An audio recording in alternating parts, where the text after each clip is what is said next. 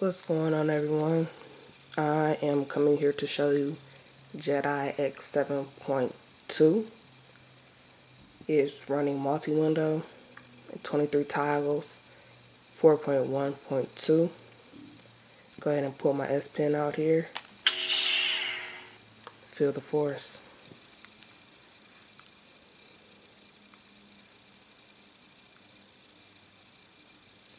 Gonna go ahead and go down to About Device, and you can see the build number hasn't been changed yet. It's still Jedi-X7, but this is 7.2, and Android version 4.1.2. Jelly Bean.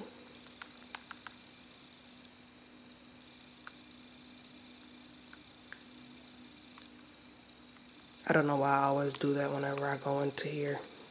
But anyway, the kernel that I'm using and that I'm running right now is Perseus Alpha 28 for the T-Mobile Note 2.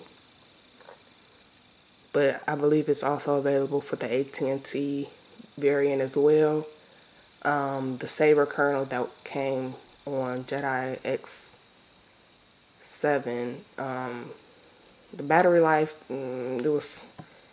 wasn't that great. It only lasted me about 8 hours yesterday. And,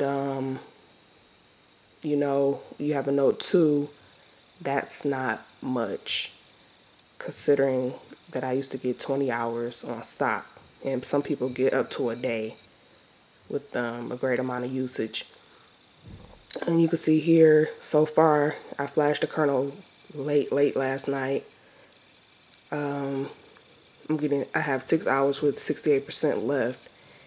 And the screen time, I've only been on it for 2 hours. So I think that's pretty good. I'm going to let it, drop down and recharge it again to see how that goes. But other than that, let's take a look at multi-window. I don't have my keys lit up here. As you can see, I don't like it.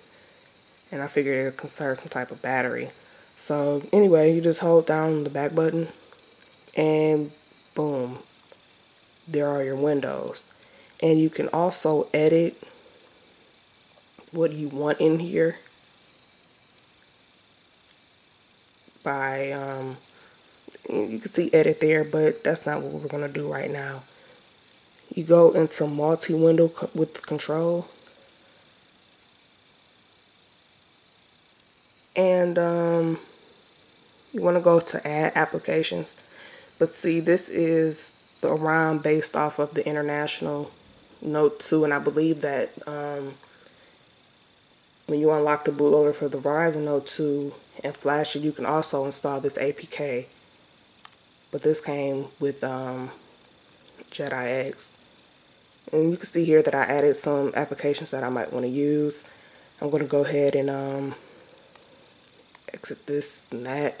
And you can just add the application that you want. I'll add Appy Geek. And I'll add, let's see here. I'll add eBay Pack. And what you do is hit back again, and it's going to ask you to kill it. Settings have been changed. The multi-window bar must be killed in order for the new settings to take place. Would you like to kill it? Yes, please kill it. Okay, I'm going to go ahead and hit the back button again. Go to edit, and here you see the applications that you just added. And you can easily just go ahead and remove something that you might not want. I'll remove Messenger, and I'll add Appy Geek. But I'm sure if I wanted all of them here, I could have them. And just scroll through. Okay, I'm done here. I'm gonna go into Appy Geek. It's my tech news. There we go.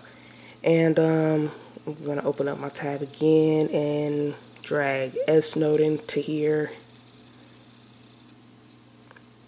Yeah, go ahead and add something here. Go into XNO song, great. Loading. And just go into something there and take some notes. Whatever.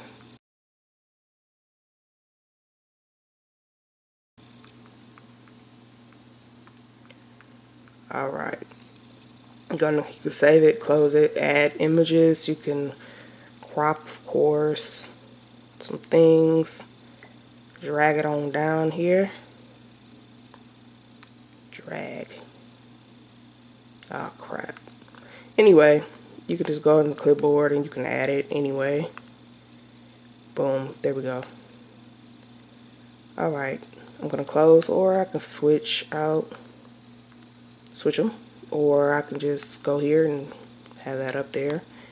And I'm gonna show you some quick things that I kind of did on here the other day.